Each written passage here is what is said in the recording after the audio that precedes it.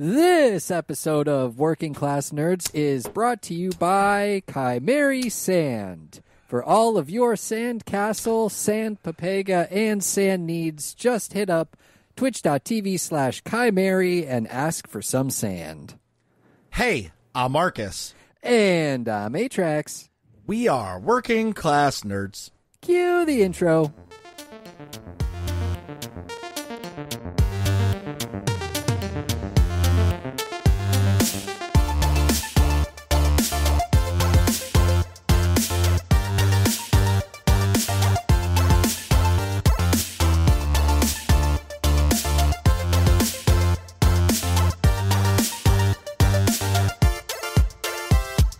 That's right, we are Working Class Nerds, the podcast that gives you no information about your favorite information. Today is Thursday, July 20th, 2023, and you can find this 207 podcast on Apple Podcasts, Buzzsprout, Google Podcasts, Stitcher, Spotify, and anywhere you can find a podcast in the galaxy far, far away. And you can once again find every single Working Class Nerds episode on YouTube. Search for the Working Class Nerds podcast. Go to youtube.com/@workingclassnerds. Click on the playlist, click on Working Class Nerds, and boom! Now it is set to a podcast playlist, so you have every episode right there, right available at your fingertips. And you can watch me completely fail at video games Tuesdays, Saturdays, and Sundays at kick.com/MarcusB814. And you can watch me play video games every single Friday night at 9:30 p.m. Eastern Standard Time at twitch.tv/A_Atrax. And you can watch our co-host completely fail at video games every single Monday night at 8:30 p.m. Eastern, twitch.tv/NickVern51. I swear, if he calls out of streaming this coming Monday, he's officially quit streaming because it'll be a month off. But we're all on the social media. I'm at MarcusB814. I am at Atrax_A, and he is at Nick Vern. That's NIKCVR. And in this week's episode, it's just us. Did I mess up his Twitch handle? I don't think so. You do every time, right? And it's the best. What, do I really? Yes, you do. It's every time. You're like NIKCVREN. It's the best. You do it every time, so it's like custom made. So as Atrax was saying, it's just us. While Nick's away, we're going to talk as much crap as we possibly can about Nick, because Nick is he's eating is like 4 ice creams a day. He's eating as much sand from Chimera's sand factory as he can, and he's drinking as much beer as he possibly can handle because he's in sunny, cold Maine.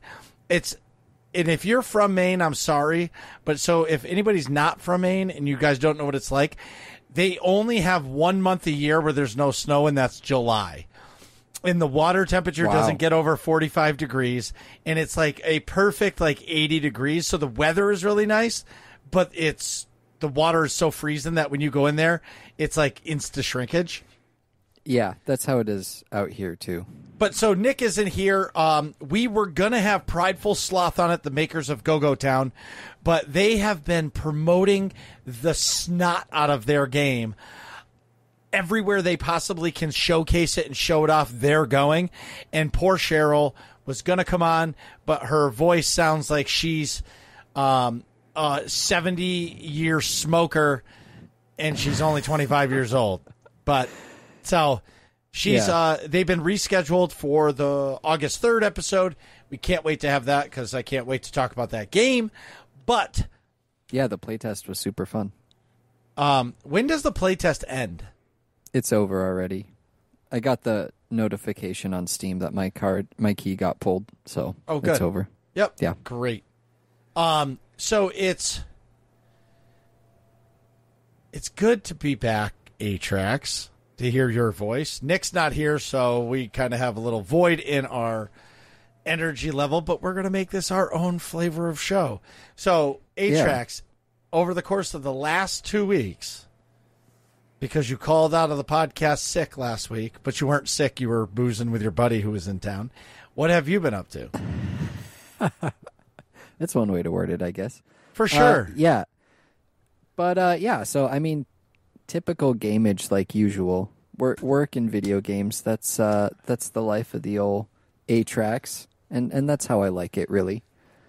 So Steam Summer Sale officially ended, and I ended up buying House Flipper and Final Fantasy VII Remake Intergrade, which I really don't know all these different names, like what the difference between 7 Remake and 7 Remake Intergrade is. I guess the Intergrade is just the PC version of it, from how I understand it. It was half off. Normally it was $70, and it was, I think, $35 or $39. That's a good deal. Or something like that. That's a good deal. Yeah. So I for sure. That's a good deal. Played it on stream Friday night, and a lot of people in the community really liked it, so I'm going to continue with it because it is a super well-made game. Final Fantasy 16 is out now on PS5, so it's been a lot of fun. It's a little difficult for me because the combat is... I haven't figured out the combat yet. It's kind of dodgy and actiony, but also at the same time you still have the Final Fantasy, like, selecting your abilities. You're not just in combat. You will pause battle for a second. Yeah. And select commands and abilities and stuff like that. So it's taking me a while to get used to that. Normally I'm a one-character player. I don't play a whole lot of games that are regularly I'm switching between characters in the middle of a battle. My mind is it's hard to like break that sphere of just one character, but I'm going to get through it. It's been a lot of fun so far. The game is really, really well made. It runs super good on my computer, so I'm having fun with it. I'm glad that I. So this is the Final Fantasy VII remake that came out for the PlayStation a while ago. It was the remake, the first episode of it. Yeah. Okay. Mm-hmm. And so this is the PC version. And I believe that they have also, since that remake, it's kind of like another addition to the remake, the intergrade part, because they scaled it up for PC and something like that. I don't know exactly. I call that the Game of the Year edition. Yeah, exactly. Mm-hmm. Now, did you play the original Final Fantasy VII? Oh, yeah, a long time. I still have the disc is somewhere around, 4. It was 4 discs. But I still have, like, the case. No discs, and everything. No, yeah, I have it. I have the discs in the PlayStation. Don't ever sell those. Oh, no, dude. Those motherfuckers. That might be one of... Well, I know, but that might be one of the most profitable, like, game you can get. Yeah, for sure. And Absolutely. I remember when that game came out, and I got it, and I was at my friend Rick G's, and we legit stayed up for 28 hours straight playing that game. Oh, yeah. And you weren't even like, you were out of the tutorial after 28 hours. Yeah, finally. Right. It game was after switching, you'd walk to an area. Please switch to game disc 2. Yes, and then exactly. you try to walk to the next area. Please switch to game disc 3. And then you're like, oh, crap, I forgot something. Game disc 2. Game disc 1. Game disc 2. Game disc 3. I remember when it told me to go to game disc 3, and then it told me to go back to 2 and then back to 3. I was like, so is the game forcing me to go back because I screwed something up, or did I just straight up forget something? That's how it is with RPGs, isn't it? There's always something that you're forgetting. But I can remember playing those games, and I would literally go to an open field and just battle monsters for hours. Like, I would not progress the story. I would just grind. And that's why I think, like, because I'm from that era of the original, like the JRPGs where you just grinded enemies, that I was so appealed to, as an adult, appealed to MMOs. Because you're used to that grind, and it doesn't feel like a grind because it's what you know. Where, like, kids nowadays, they just do Battle Royale, and as soon as they get shot out, they can respawn in. So they're like, why would I play a game like Destiny or an RPG? It's fucking stupid. Right. And grind. Why do I want to fight the same monster 18 times for 5 XP? Bro, that 5 XP adds up. You kill him 5 times, that's 25. That's a quarter of a level in the beginning. Yeah, exactly. It reminds me of the South Park episode where Cartman's like, all we have to do is hide in the wilderness and kill boars. Yes. And they're playing World of Warcraft. Like, yes. yeah, that's how it is. Yeah. Good times. That might be my favorite episode of all time of South Park. It's definitely up there for me. It's got to be mine it's because my favorite, but it's because it resonates with me. Whether you played WoW or another game, but think about yep. Earlier, like when you were a kid, like I remember Castlevania Symphony of the Night. I remember this. I played that game from sun up to sundown. And I fought a boss for hours trying to beat this boss. And I couldn't do it, but you couldn't shut off the game because if you smashed your controller, you didn't have the money to buy another one. Nope. B, and back then, stores closed at 5 o'clock. You weren't getting it until Sunday, if your parents would even bring you. Right. You keep smashing controllers. It's over. You're done with video games altogether. Right, and I remember, I'll never forget, I was screaming at the top of my lungs because I finally in the library got the double jump. And because I knew once I got to the library, I would be close to the double jump, dude, and I screamed at the top of my lungs. And then it was just flying books that would fuck you up because the controls were so clunky back then, you know what I mean? Oh, yeah. I really wish they would make a remake of that game. That's the greatest Symphony of the Night? Yeah, is it not on Steam? No. You used to be able to buy it on the Xbox Live. That's how I have it. So I have a brand new copy. Okay. So I have a brand new copy of it sealed, never opening it. Then I have a greatest hits that I played. And then I have it on my Xbox digitally from the Xbox Live store back when it was the 360. So that's how I play it when I play it, but yeah. The controls are so clunk Master 5000. Right? Wow, they don't even in all the Castlevania collections, they don't have Symphony of the Night. That's weird. I don't know. I should research this. I am talking out of school, but I wonder if somebody has the rights to that game. Konami has it, but it's not. It's separate from everything else. Because why wouldn't they put that? There's a reason why that game is not in any of those collections. Because you have the Something in Despair from the Game Boy Advance, or the original DS. So the anniversary collection comes with Castlevania 2 Simon's Quest, 3 Dracula's Curse, Super Castlevania 4, That's Castlevania a good game. The Adventure, Castlevania 2 Belmont's Revenge, Castlevania Bloodlines, Kid Dracula, never released in English before, and History of Castlevania Book of the Crescent Moon. Yeah. And then the Advance collection. That's all Game Boy Advance and original DS games. Yeah, Circle of the Moon, Harmony of Dissonance, Dracula X, Aria of Sorrow. Aria of Sorrow, that's it. Why? Why not? Something Lords of Shadow, Lords of Shadow 2. Wait, that comes in it? Atrax. No, these are 2 different games. I'm actually gonna, dude. Sorry. Yes. No, it's fine.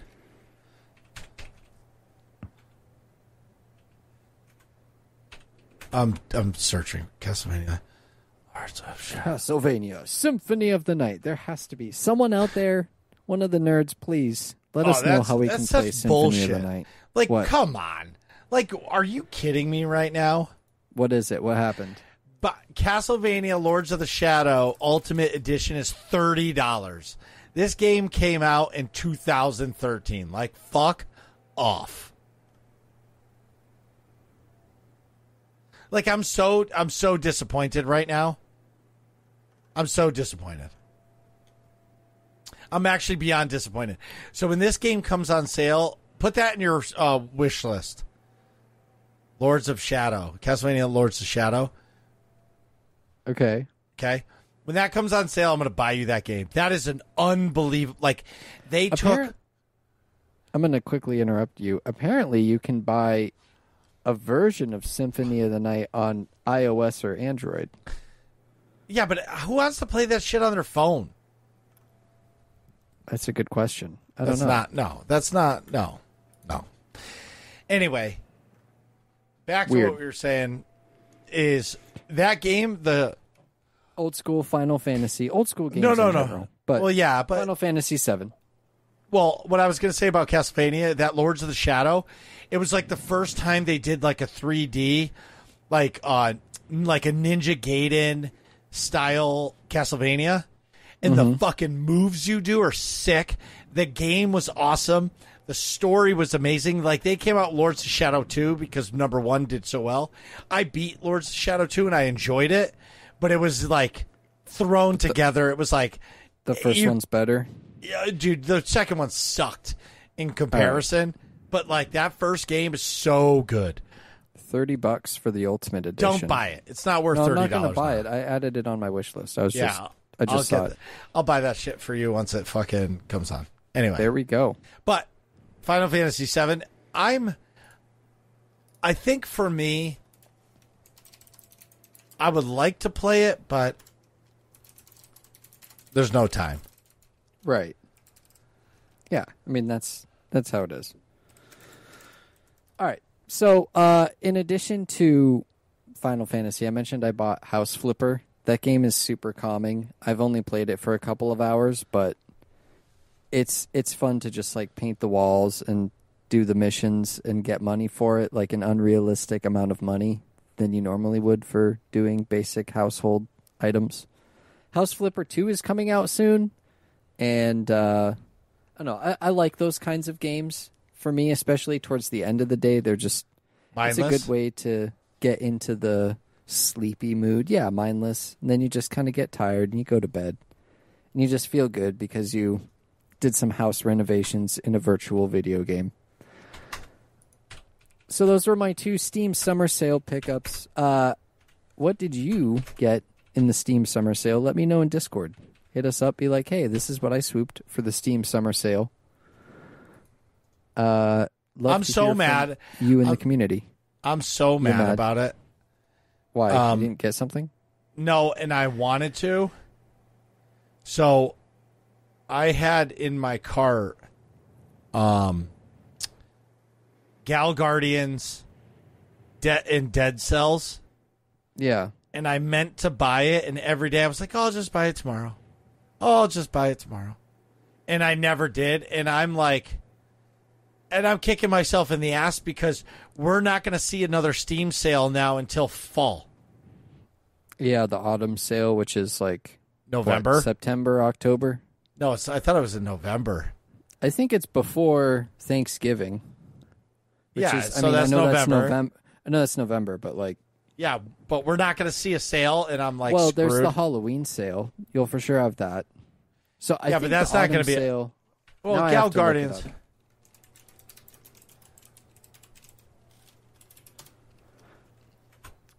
Okay, let's see what we got here. Summer sale. The next sale is Steam Scream Fest, which is Halloween. Oh, yeah, I guess the autumn sale is after November. Wow, I thought it was earlier. November 21st. And then the winter sale is December 21st. But you have Visual Novel Fest coming up. Strategy Fest. Ooh, looking forward to that. August 28th through September 4th. Shmup Fest. No clue what that is. And then Next Fest, which is in October.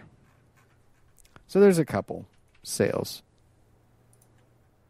But yeah, you are right that the sales are going to be less and less after this. Right. But you know what I did buy that wasn't on sale? What? Story of Seasons, A Wonderful Life. Oh my God. And you know what? I'm going to be honest. It's just a good life, in my opinion. It's not a wonderful life. It's just a good life. I'm enjoying my playthrough, but it feels, in comparison to the other Story of Seasons, it just doesn't feel as, like, fleshed out.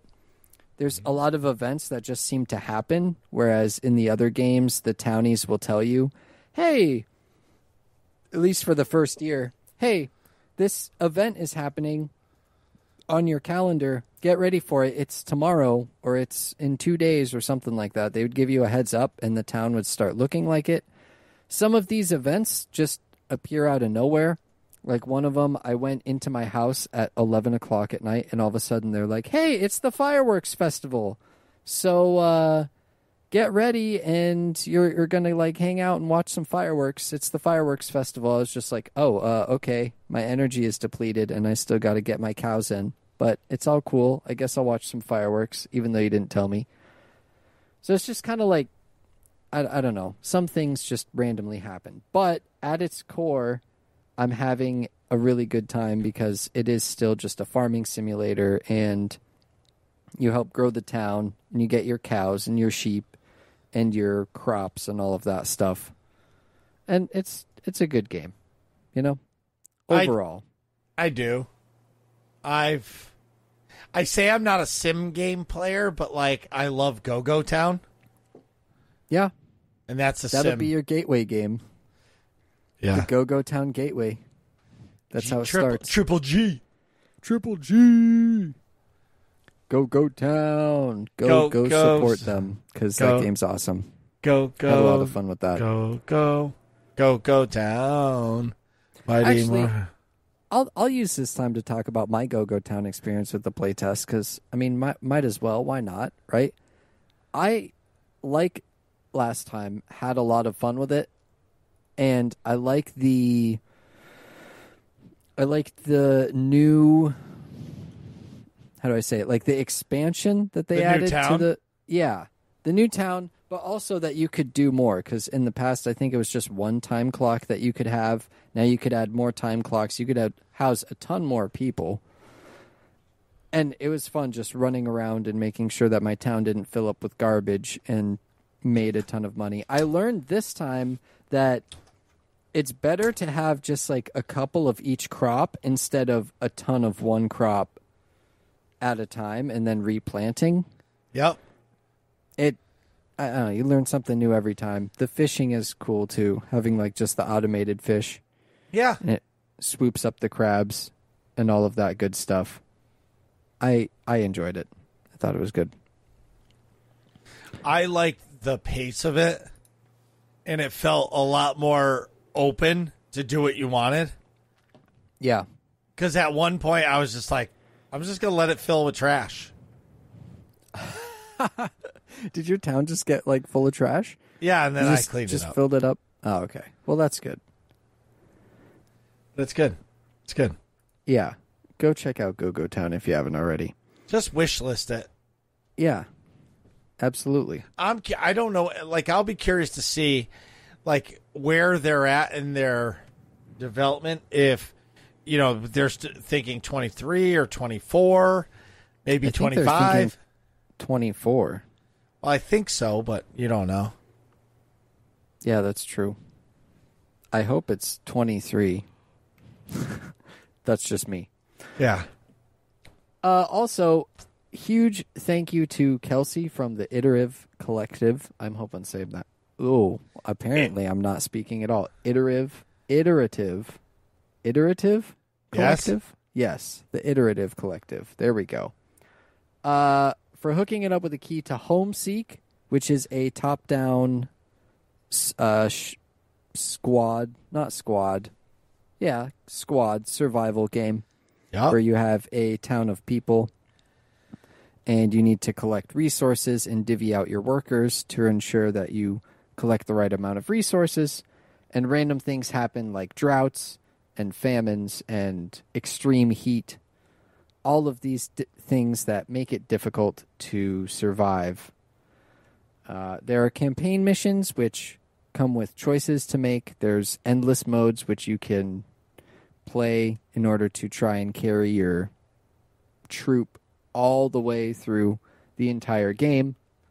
I haven't played a top-down survival sim like this since Frostpunk, which was a few years ago. I think it was, oh, now I gotta look this up. When did Frostpunk come out? Frostpunk 2 is coming out soon, I know that. That'll be exciting. Frostpunk.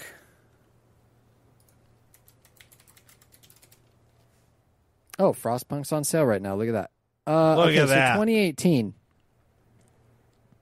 Oh, till July 29th. Look at that. You can go buy Frostpunk, another survival sim, for 80% off. 80%? Normally it's $30. You can get it for $6, or you can get the Game of the Year edition for $12. There you go.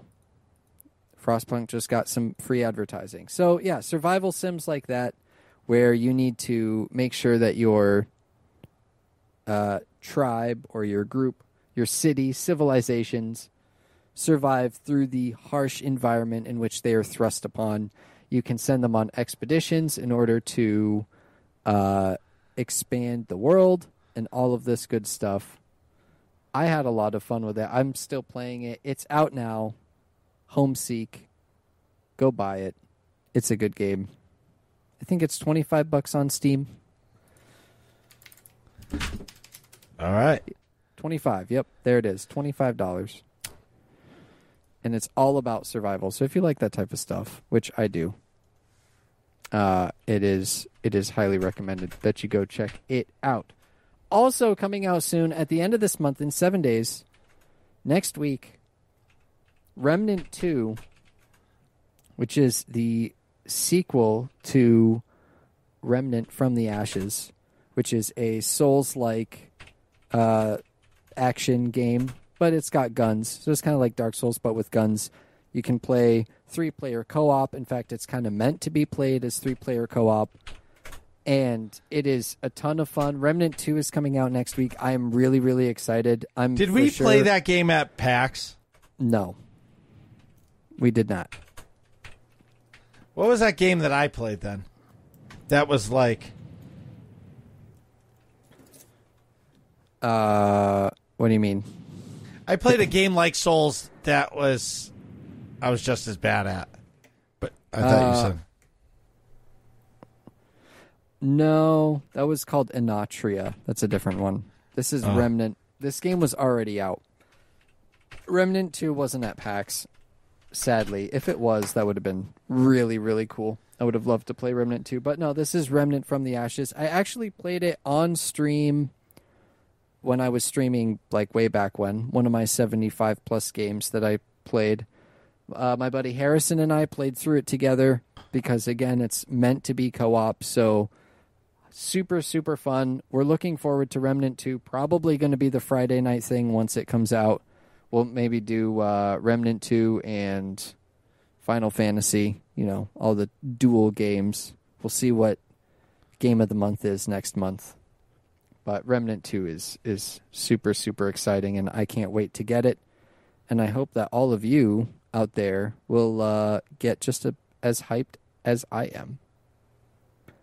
Also, I mentioned this just a second ago. In Game of the Month news, BattleBit Remastered. This game has been a lot of fun. I've seen people out there in the community swooping it up. I've seen you in a couple of my games, actually. So shout out to all of you if you bought BattleBit Remastered because you heard about it on the podcast, because it's Game of the Month, or you saw me streaming it on Friday. I've been streaming it actually every Friday for at least a little bit.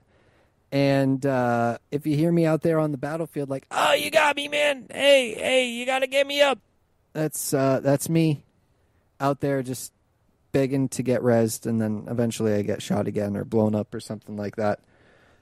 But the devs have been doing good. They've had multiple patches to improve things. It's working. My hit registration is getting better and better.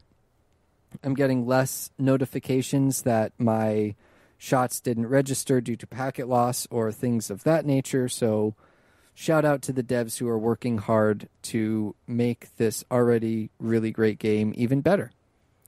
And if you haven't gotten involved in the Game of the Month, swoop up BattleBit Remastered. I've played 17 and a half hours in the last 2 weeks.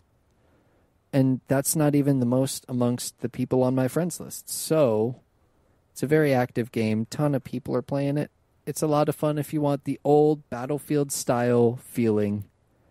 Battlefield, Bad Company, and all of that good stuff. And that's it for me. Marcus, how's it going for you, man? It's going great.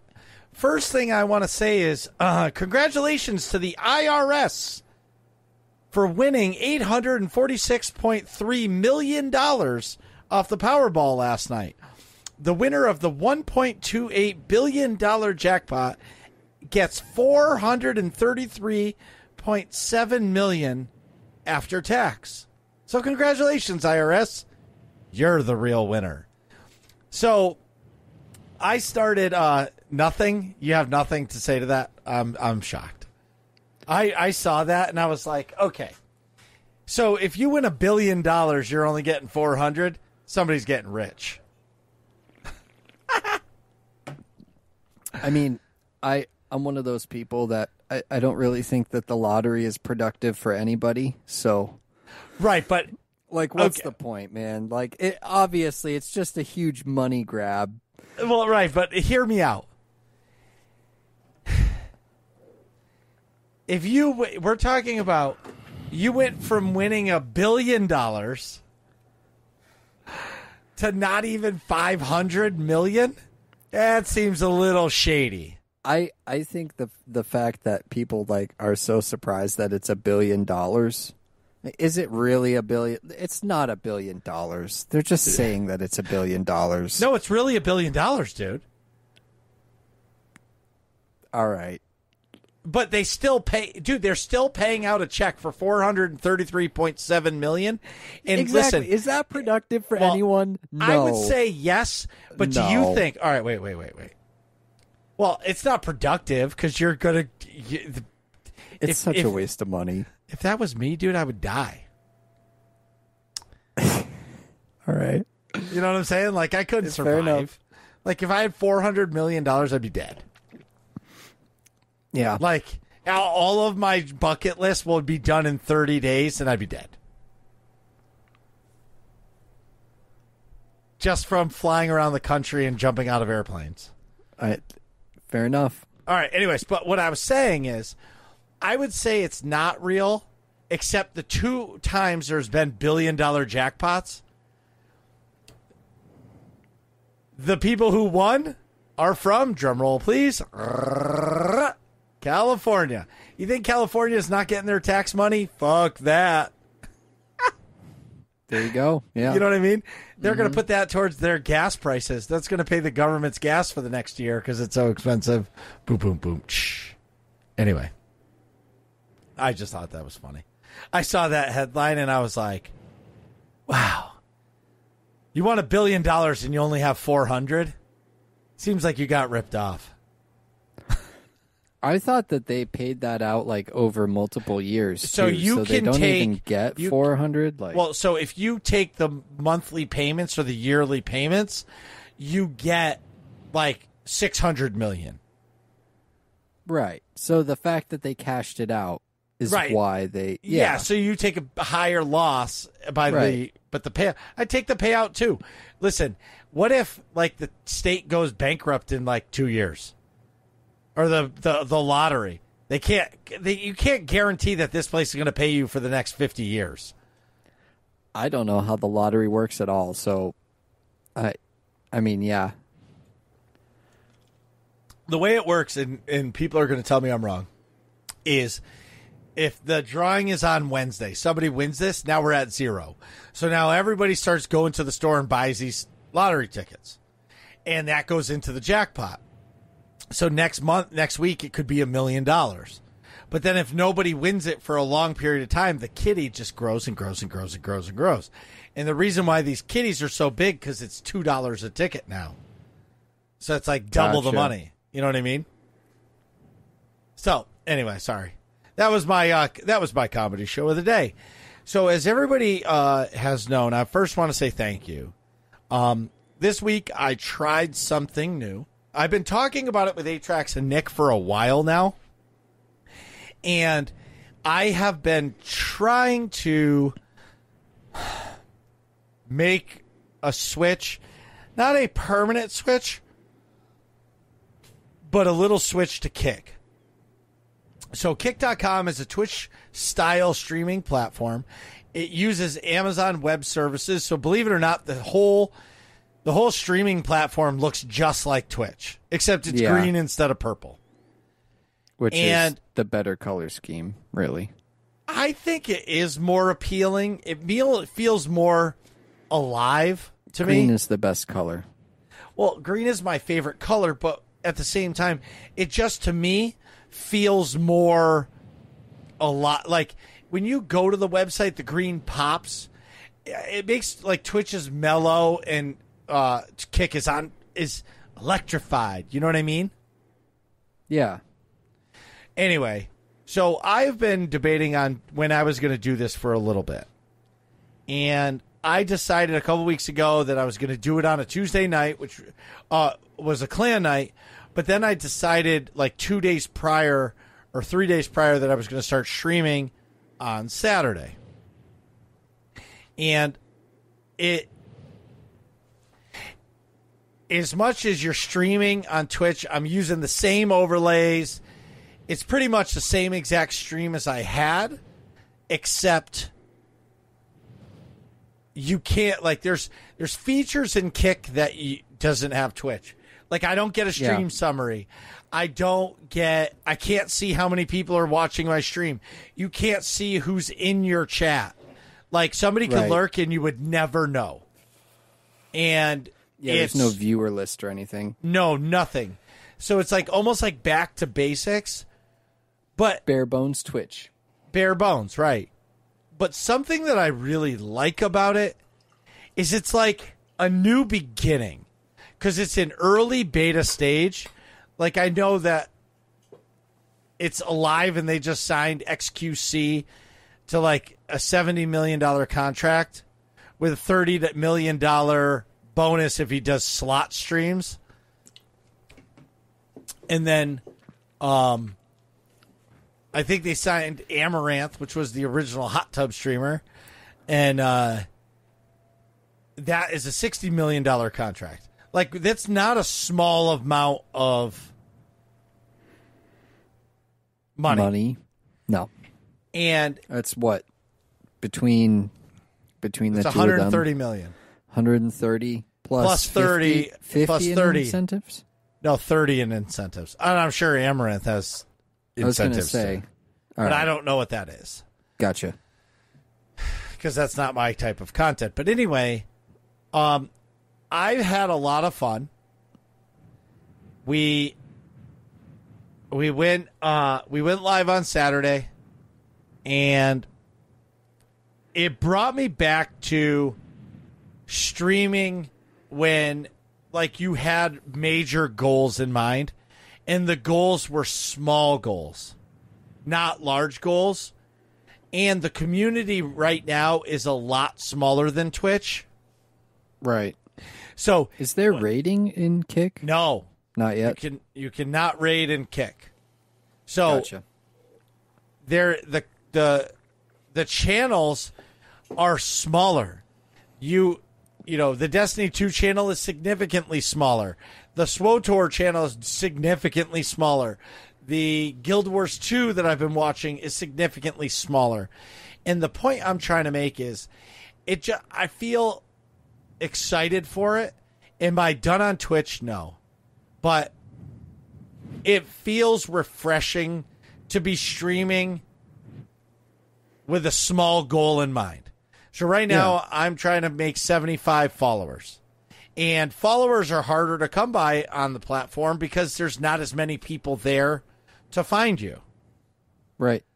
And so far I ended at 34. I'm at 34 followers from 0 in a week. Nice. Yeah, so I'm feeling really good. I've been having a lot of fun. It just feels fun. And not that Twitch isn't fun, but, you know, sometimes you just need a break from something and something new. And it's really nice to have a second option. I'm not saying I'm not going back to Twitch, but I'm saying that it's nice that I can... What if I set a schedule where 2 nights a week I'm on Kick and 2 nights a week I'm on Twitch? You know what I mean? Yeah. And there's nothing wrong with me doing that. No. Well, and especially because it has different... it's not like Twitch, right? Like you said, it's more bare bones. It kind of forces you to stream a little bit differently.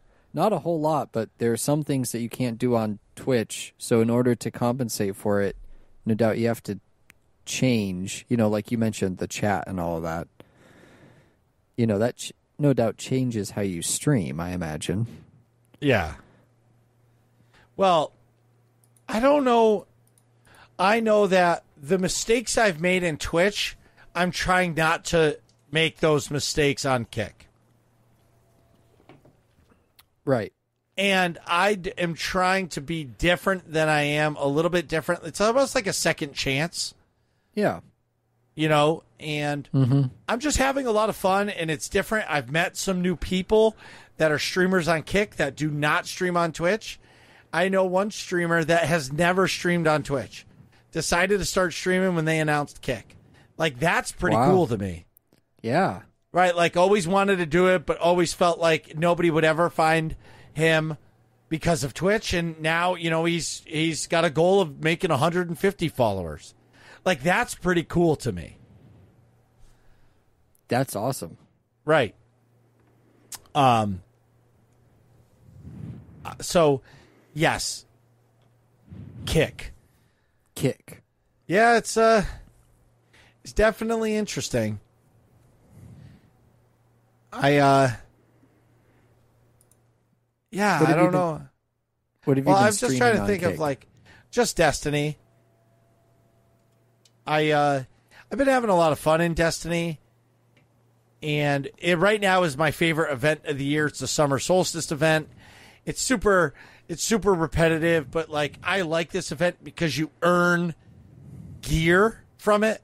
Like, you get gear that is geared for, like, designed just for this event. So when you're wearing that, you actually earn the gear. You earn the gear. It's not like something you purchase just to look good. You earn the gear, so I feel like it means more. Right. Shout out to the Run Next Week Guardians. We cleared Root of Nightmares as a team, the complete raid together now. So we've moved on to the next raid. Every week somebody was out for like the last 3 weeks, and we've killed the final boss, but never as a 6-man team.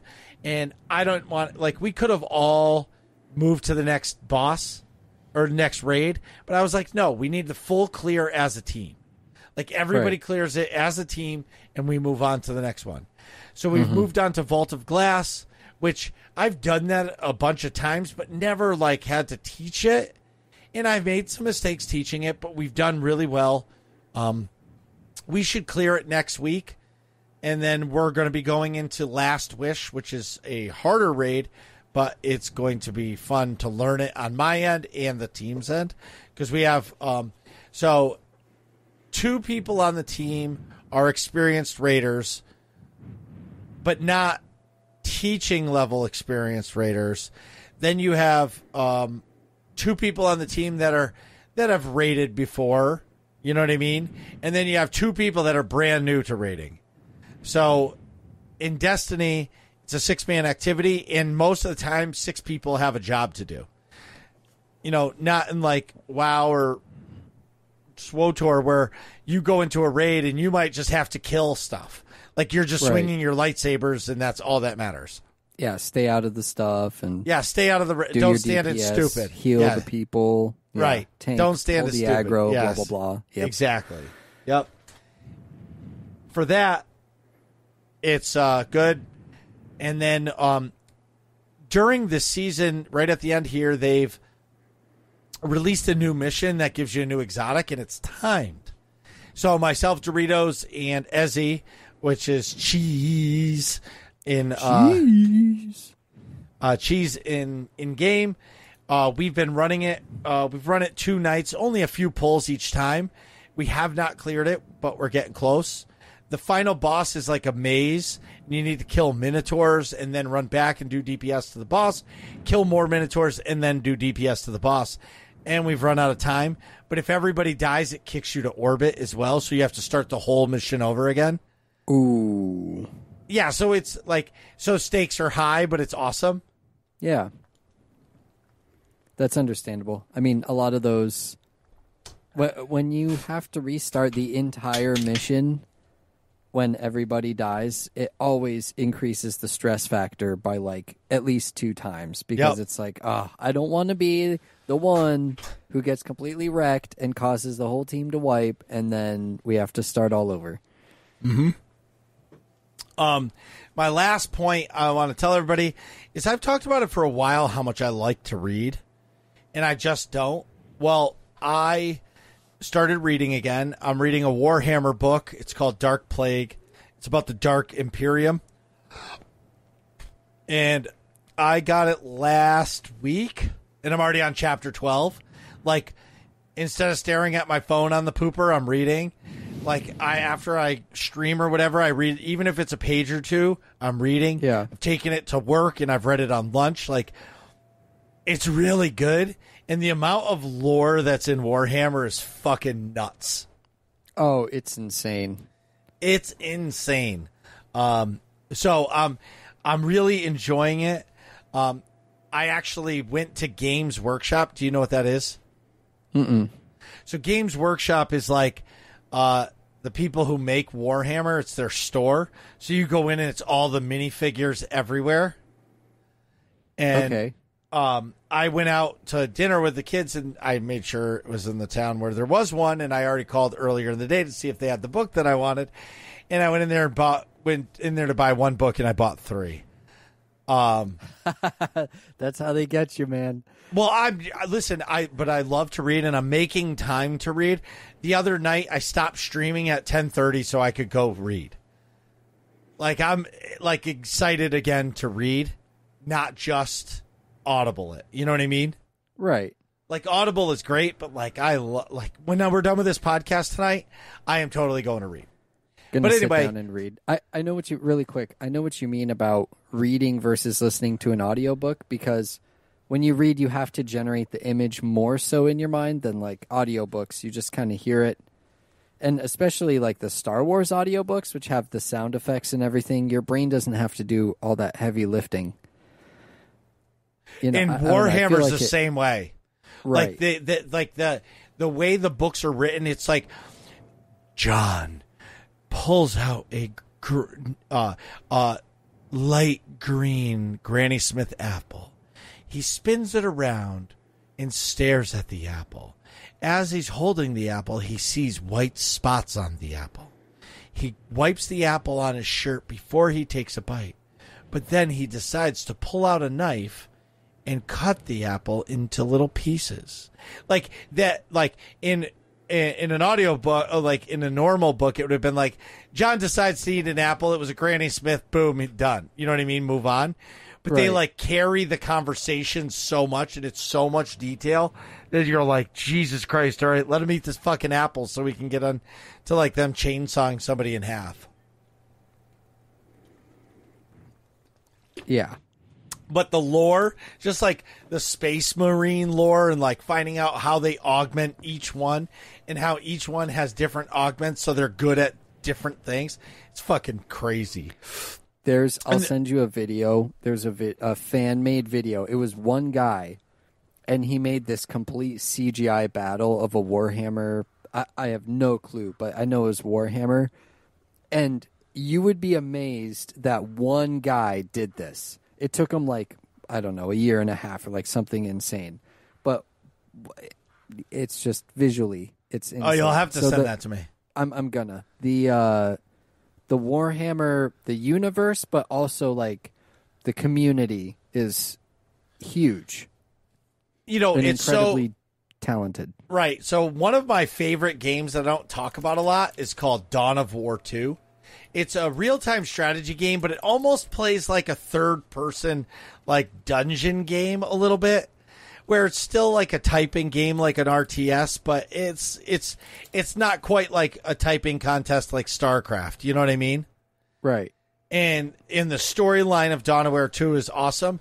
I would say that's good, but I haven't really, like, I never played Space Marine. Did you ever play that game? I didn't. My first Warhammer game was Vermintide 2. Okay, and that plays a lot like Left 4 Dead, Dark but Tide. Melee, and Dark Tide. Yes. Yeah. So like, Dawn of War. Really quick for all those wondering, it's Warhammer Astartes. Astartes is the fan project that I was talking about.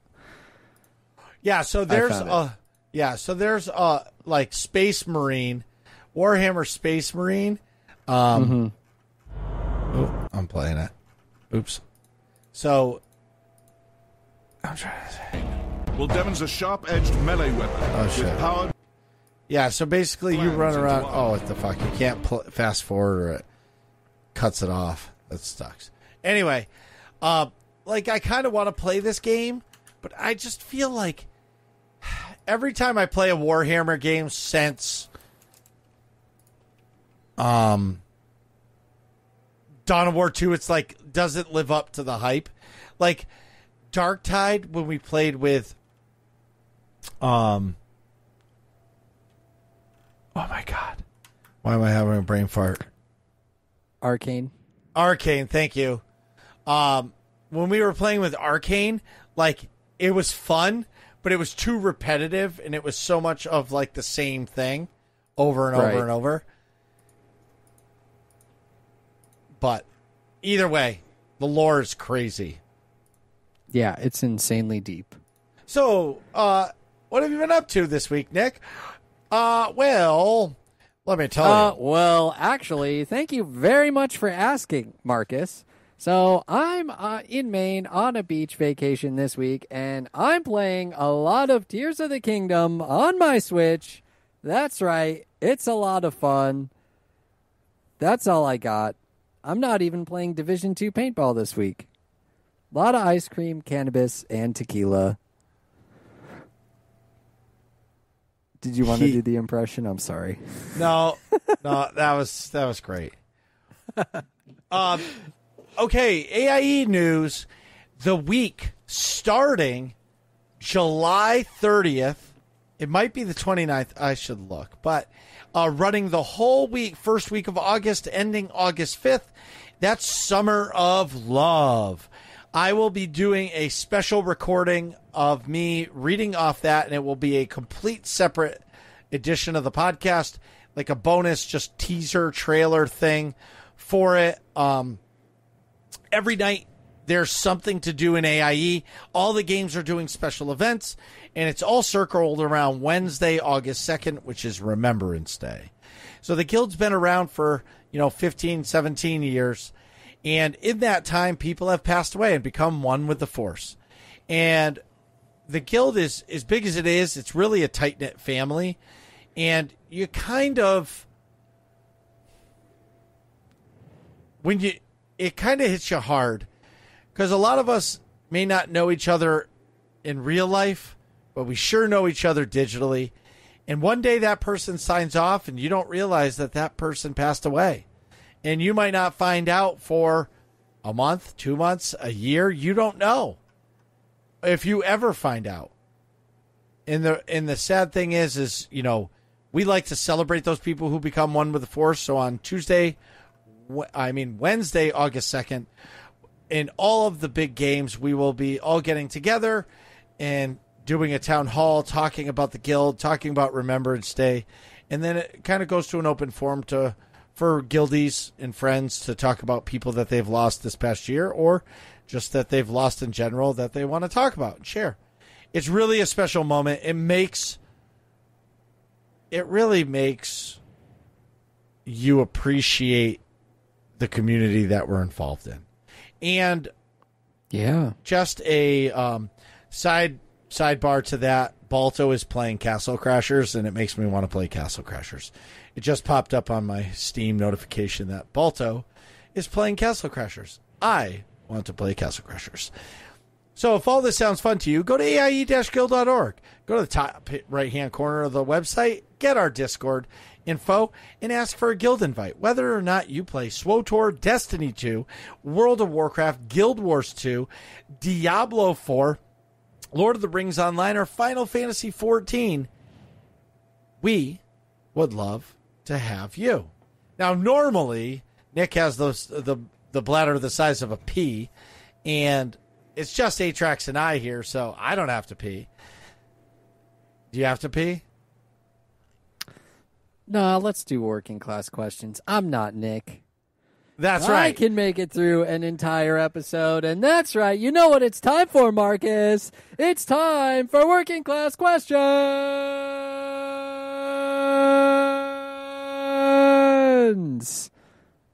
Is that right? Or do we have something else to talk about? No, I think this is perfect. I think this is a perfect icebreaker for you to come back. My busy life. This is a great episode. Yeah. Nice, calm episode. Quinn asks, is sand rough, coarse, and irritating? Nah, man. We love sand over here at the Working Class Nerds. Chimera Sand. Go Chimera Sand. The only thing about sand that's irritating to me is when you have to put on lotion and you think you've wiped all the sand off your legs, but then you go to wipe it in and there's still a few grains and it just fucks up your day. You know what? Also, I agree with you. Yes, on that. And also, when you go to beach houses that like aren't super well cleaned, and you climb into the bed and the bed is all sandy, dude, that is the worst too. You gotta like take everything off, shake everything out. Tell those motherfuckers to wash their sheets. That too. Damn. Favorite beach or coastal memory? Ooh, that's a good one. I've been to Myrtle Beach was actually pretty good over on the East Coast. Yeah, it's the best coast. That was it's the least coast. That's, least. Anyway, that was the only trip that I've been to on a beach where the only thing I did for a week and a half straight was sit on the beach with food and drink and just sit on the beach. Like that's all I did for an entire week. Was just sit on the beach. When I'm out here on the West Coast, there's a lot of fun stuff to do on the beach. So, you run around and you get in the water. You don't have to worry about jellyfish too much, or there's hills to climb and stuff like that. On the East Coast, it's just everybody's kind of lazy. And so you just kind of like lay out on the beach and it's just calm and it's just not a whole lot going on. And you don't get in the water because there's a ton of jellyfish, and you laugh at the morons that get in the water and they come out with a jellyfish sting all over their face, and you're like, haha, that's why you don't get in the water, moron. You just sit there and you drink your beer. And that was actually that was a pretty good trip. And I had all my family there too, which makes it nice. Marcus? I actually have two. My favorite beach is Race Point. It's the furthest point of Massachusetts into the Atlantic Ocean, and that's the beach. So like you see seals, and there's a good chance there's a great white out there, but they're not going to eat me. There's seals out there. Yeah. My favorite coastal memory.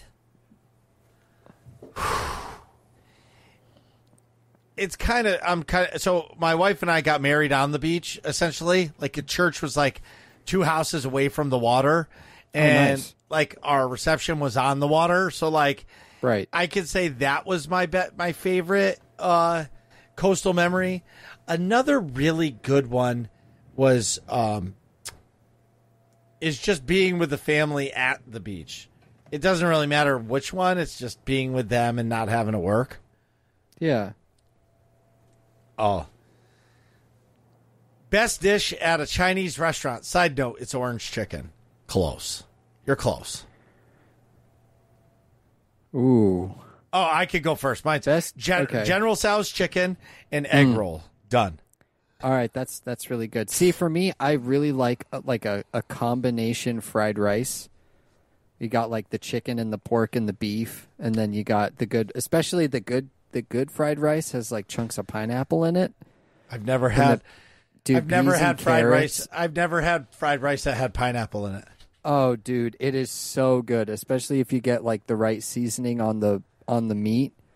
Combination, dude, I'm telling you, combination. You got your chicken, your beef, and your pork with fried rice. You got peas, carrots, never mind. Yeah, peas and carrots, and then shallots and pineapple with the fried. Oh, it is so good. That's the way to go. Duck sauce or soy opinion. sauce? Either is good. I prefer soy, but see, I don't prefer know. duck. Oh, there you I go. prefer, like, I can do soy in my egg roll, but I don't like soy on my fried rice. I like duck sauce on my fried rice. I feel like the soy doesn't, it like takes away the flavor of the awesome rice, where I feel like the duck sauce enhances it. Does Quinn have another question? Yeah, Quinn says, Marcus, how are you kicking it on how are you kicking it on Kick? How's it kicking on Kick, Marcus? It's good. It's invigorating. That's what's up. No Dog asks, what made Marcus decide to make the move to Kick over Twitch? Which, I mean, I think you explained it a little earlier, but go ahead and get back into it. I don't know. I didn't answer that one. I just think I wanted to try something new.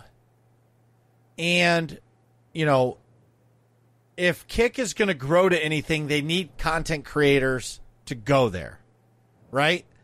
And right. I'm not saying that I'm going to be the next verified partner on Kick or anything like that. But I felt like I'm a small enough content creator that why not? Right? Yeah. Like, why not? And so the one thing that I can pride myself with Twitch is we've had a lot of creators from Twitch on this podcast. Yeah. Like a lot.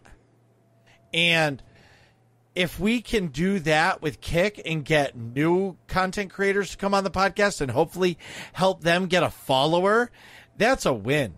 And for me, I look at it as new platform, new faces, new voices, and a new something new. Also, too, I'm really curious, and I can't talk shit about a platform until you experience the platform. There it is. You know what I mean? Absolutely. Don't knock it until you try it. Right.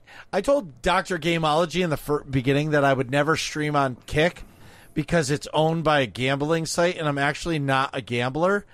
But then I thought about it, and I'm like, I'm not a gambler, but I'm a people person. And I thrive on talking to people.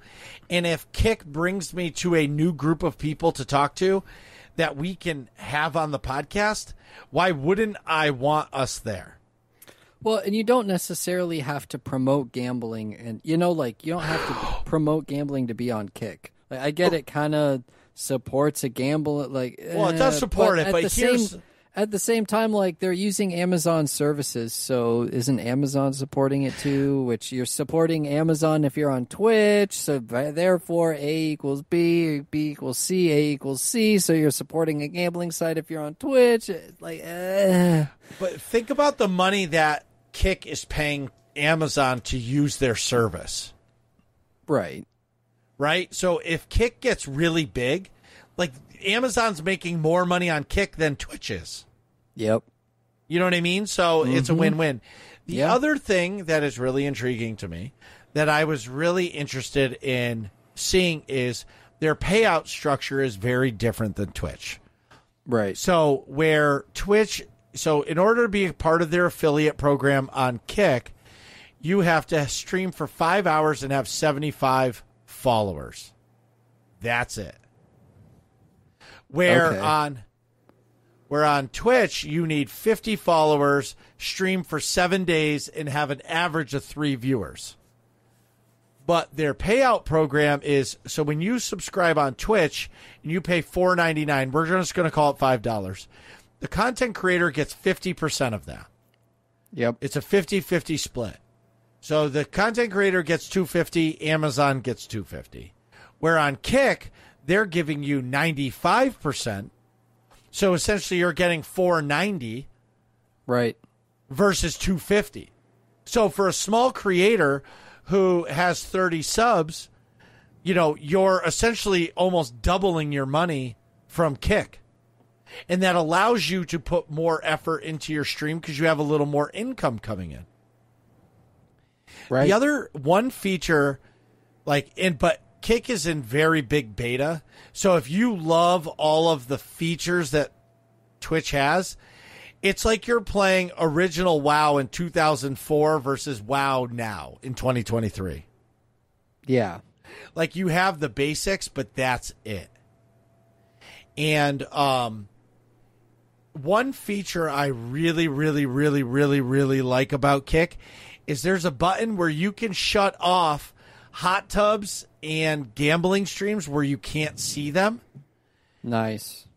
Which that is a quality of life feature I love. Yeah. Because, like, I could care less about somebody playing slots and I could care less about somebody swimming in a hot tub. Yep. Same. Totally same. But thank you, No Dog, for asking that question because that's a really good one. Yeah. And if anybody makes the switch to Kick or starts off, please DM me, Atrax, or Nick, please, so we can promote you and talk about it because, yeah. You know, we would love to see that. It's a new platform, and let's talk about it.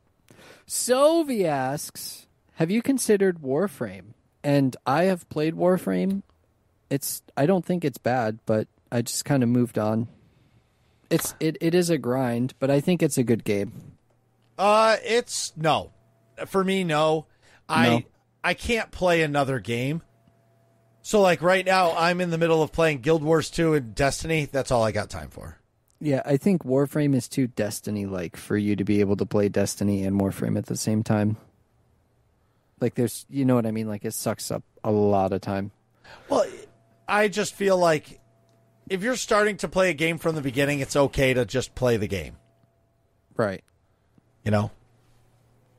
Well, Sylvie got. Sylvie wants to know, who is your preferred content creator for Destiny 2 information? I don't really go for Destiny 2 information, but the other Marcus B Gaming, I'm going to give him a shout out because he's the one who pops up in my YouTube recommended, and sometimes I'll click on him because he's a homie. Yeah, I would say it's funny you say that.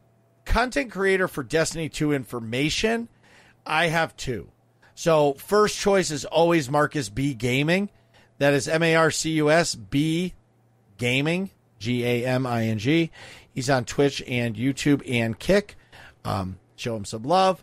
Second is Aztecross. He's probably one of the biggest Destiny creators. He does really good videos talking about stuff for information. So for me, I like him. Also, what about Ironworker? Oh, Ironworker makes great. Yeah, he makes great gun videos. Like gun breakdowns, damage stuff. Mm-hmm. What about any other games information? That's a good question. Where do I go for my games information? Ooh. Yeah, that is a good one. So lately I've been watching a lot of top 10 things, top 10 compilations. And so I've been going through like Outside Xbox has some, and Game Ranks has some, and they're just sort of like all sorts of wacky, different types of top 10 lists. So you have things like top 10. Oh, hold on, you know what? Let's do some exact looking here. We'll go to Outside Xbox. We'll do some of their top 10 lists. Game Ranks has also some good top 10 lists. So you have like 7 bosses that were immediately killed by a much scarier boss, or 7 creepiest fighting game characters that belong in a horror game. You know, so random things like that. I kind of like fall asleep to some of those. You also have Game Ranks. We'll look up their YouTube page really quick for some of their fun top 10 lists. They also have some good before you buys, but I don't really watch those. I just watch some top 10 lists because they're fun to think about and you know, like, oh, hey, I wonder what games also, you know, I also think about like 10 things players hated in 2023 of the first half, or 10 best secrets of 2023. I mean, these are year specific, but then you also have things like 10 things only max level players in RPGs can do, and just a ton of different top 10 lists, which, you know, that's where I usually go. Also, for other game information, Google is always a good option. If I'm looking for game information, I go to Google, you know. IGN has some okay reviews that I watch. Before You Buy by Game Ranks is also good. But I try to mostly just watch trailers, and then I don't know, I kind of make decisions off that, but it is what it is. Marcus? I like watching, so like there's RG85 on YouTube. He's a Nintendo Switch like creator. He's not an official creator, but like he's really good. I like watching that. There's some other ones that I don't actually know their names. But mostly it's what Atrax said. I go to YouTube and just type in the game and I watch some stuff. Mostly, like, honestly, my favorite content about a game that I'm just starting to play, I'll type in Guild Wars 2 Beginner's Guide, and I'll watch a couple of those because I feel like that gives you a taste of what the game's going to be better than a trailer, or better than, because like a trailer is deceiving. A trailer is just trying to show you how awesome the game is, but it's not actually showing you how to play the game. Yeah, that's fair. You know, so I like, that's, you know, yeah. That's a good one. Who is the guest? I lied. We don't have a guest. I said we had a guest, but we didn't. Well, you didn't know. You didn't know. Yeah, I thought we had a guest, but we don't. So you're stuck with our voices this entire episode. Psych! What is your favorite car or truck? Mitsubishi Lancer 2006 Evo. Rally Edition. Didn't even have to think. My favorite car is a 1996 Volkswagen Passat VR6 stick. All right. Nice. My favorite truck is like a 1983 Ford because they're big and giant. I don't like trucks. Yeah. Sorry. What is your dream vehicle? The exact same car that I just listed, but I'll get even more specific. Obviously, lime green, like a nice lime racing green with some neon underneath it, and probably some sort of black flame decal or something like that. You know, just all styled out in green. Mine's the Ford Raptor pickup truck. All right, there you go. It's $120,000. I can't afford that. Dang. Yeah, that's a lot. Yep. Sylvie also wants to know, if you could play an instrument, what would it be? Skin flute. I would love to master the piano. That's my favorite instrument, hands down. I could listen to piano music all the time, and it's so calming. If I honestly, like, it's not an instrument, I wish I could type. Like on a keyboard? Yeah. That's fair. Like when Nick you jokes, do make a lot of spelling errors. It has nothing to do with spelling errors. It has nothing to do with it. Oh. Yeah, I'm talking about just typing itself. Oh. Most of the time I make typing errors because my fingers are so fat on my phone that it just hits other buttons and I'm too lazy to go back and check it. Right. Fair enough. But no, like legit, I would love, like I wish I learned how to type. Like the 35 and younger age group, like grew up with keyboards. Like we didn't. Like when I was in school, we had typewriters. Like we didn't have computers to learn to type on. So like it was never a thing. We always used pen and paper. So it was never a necessity. Yeah, that's fair. Scarlett asks, Marcus, what was the first piece of Destiny lore that got you into the lore? I'm going through the Bray family lore from another podcast. So I listened to, I think it's called that, another podcast. It was the guy reading the Destiny lore books, like verbatim. Okay. And it's pretty fucking awesome to get into that because they're like its own story in itself. Right. The first piece of lore, I can't tell you. But it was definitely My Name is Bife is the YouTube creator. It was one of his videos. I don't know what it was about at that point, or maybe it was before Beyond Light, and I watched it and listened to it, and I was like, oh my God, this game is fucking cool. Yeah. That's what's up. Mm-hmm. You know who asks our next question, Marcus? It's Doritos!